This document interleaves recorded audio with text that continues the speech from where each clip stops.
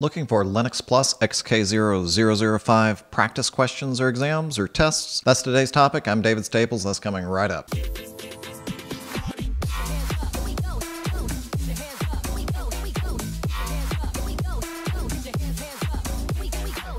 So this is going to be a pretty short video. I just wanted to let you guys know I just created a new course on Udemy. It is now live. And here's a coupon code for the first 31 days that will knock the price down to $12.99 each.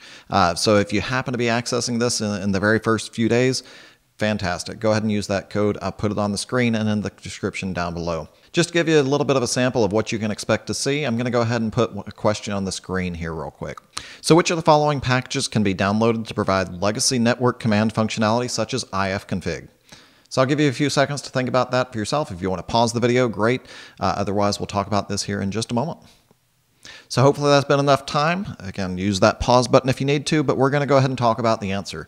So when we're looking at some of the legacy network tools that we used to use all the time, such as ifconfig, these days in the newer distributions, they've been replaced by the IP set of commands. So if you want to use those legacy tools like ifconfig at the command line, you can go and add the package called net-tools. Pretty simple to install, whether you're on a Debian distribution or a Red Hat-based distribution using the Red Hat Package Manager.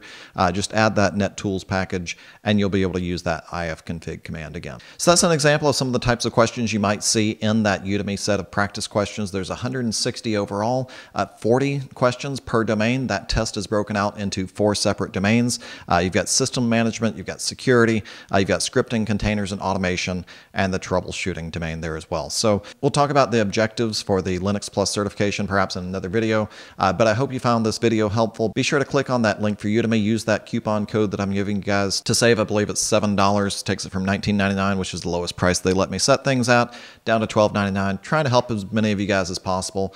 So if you're looking at that Linux Plus certification, best of luck on your exam. Let me know if there's anything that I can do to help. But in the meantime, be sure to click on like and subscribe if you're just now finding this channel. That helps me out with the algorithm and helps to make sure that you find out about future videos as well. Be sure to comment if you've got any questions and check out that description. But until then, we'll see you guys in a future video. You guys take care. We'll see you soon.